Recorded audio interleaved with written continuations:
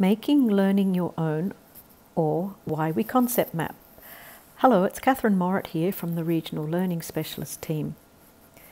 Have you ever been told that if you want to do well in exams, you will have to work harder? I have had students tell me that they will study harder, and my question to them is, how will you study harder? What tactics will you use? And how will other people know that you are studying harder? If we think about studying smarter rather than harder, then we can hone in on some tactics to do that. Other people will know you are studying smarter because you can demonstrate the tactics you are using. In this tutorial, I will demonstrate the benefits of concept mapping both as a way to make effective notes and as a way to plan your responses to extended answer style questions. And you will be able to discuss the benefits of concept mapping yourself. During the examination preparation sessions, we discussed how solo taxonomy shows the hierarchy of both learning and answering questions. We can use the operational verbs from the syllabus glossary to visualize how learning and planning an answer looks. Check out the green symbols for each skill. Recall that for every objective, we could identify a key idea, describe the separate characteristics of that idea, explain the relationships between the characteristics, and then analyze and apply ideas to new situations. If you look at the symbols for both explain and apply, these symbols are starting to look a little like concept maps. Can you see the lines between the green separate ideas on these symbols? The lines show the relationships between concepts. One of the challenges of learning alone and studying alone is to make sense of the textbook and to get yourself to a stage where you make the learning your own. You know when you have done this, when you can explain and/or evaluate a concept. I have discussed this in a previous tutorial and shown how we can build a concept map to show the relationships between concepts. So let's look at an example of some text about the cell, the basic unit of life. Have you ever read a chapter in your textbook, highlighted key terms or key concepts, and then tried to make sense of the writing to make it your own?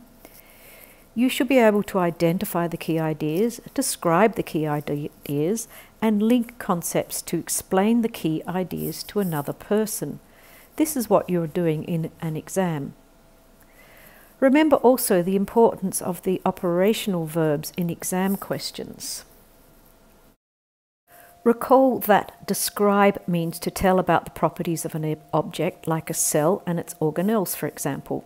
Explain means to link cause and effect, so that an example could be to explain how the organelles function. Analyze could use your compare and contrast or predicting skills to tell how the organelles work together to help the cell function. You could be asked to make judgments in a discuss type question. All this helps your communication skills and ability to plan for extended response questions. So concept mapping can help improve your examination marks.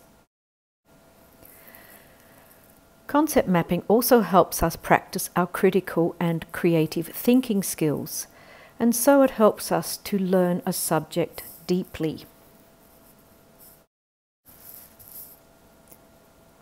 So now it's your turn. This is an exam-style question you may recognise. Discuss the benefits of concept mapping. I would like you to make a concept map to plan for such an answer. Here is an example of a written plan. First, identify the concept you're talking about. A concept map is a type of graphic organiser that helps us organise and represent knowledge of a subject. Describe. Concept maps start with a main idea or concept and then branch out to show how that main idea can be broken down into specific topics. Explain. The key terms and concepts are written down. Arrows link the key terms and concepts. The key terms and concepts at each end of the arrow are the starting and final words of a sentence. Verbs and prepositions are written along the arrow. So this completes the sentence and shows the relationship between the key terms and concepts. Finally, we discuss that concept mapping helps us practice our critical and creative thinking skills and so helps us to learn deeply. Concept mapping helps us plan our extended responses, and so concept mapping can help improve your examination mark. Here are some other benefits of concept mapping, and you can include these in your concept map. Concept maps help students brainstorm and generate new ideas. They encourage students to discover new concepts and the propositions that connect them, allowing students to more clearly communicate ideas, thoughts, and information.